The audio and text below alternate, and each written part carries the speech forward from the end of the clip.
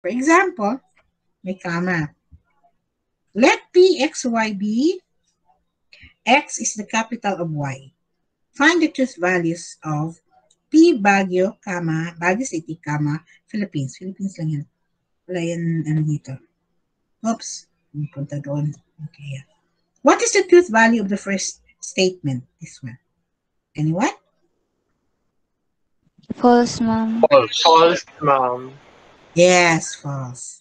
Kay, nga naman false. Kay Manila, Manila. capital. Manila is the capital of the Philippines. Yes, yes. Then Kuala Lumpur, Malaysia. Is this true or false? True. So, pwede nga True, yung ma'am. Oo. So, this is another way of writing. Oops. That's another way. Bakit yun? Another way of writing your statement. PXY. P, open parenthesis, comma, XY. So, that's another way. Then, we have what we call your quantification. Your quantification is if you have P of X is 3 for all values of X. Example, this one. Ito to. P of X, isa kay there exists. So, meron tayong, okay, wait. You have, there exists, P of X, existence yan.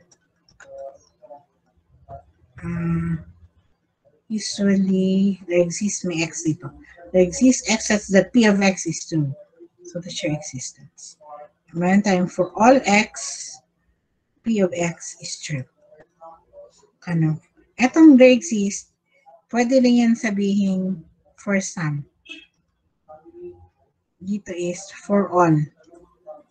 For all yan. First statement. For all X, X is less than 2. Is this true or false?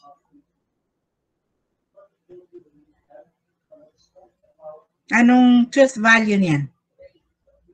For all X, X is less than 2. Anyone? False. False. False.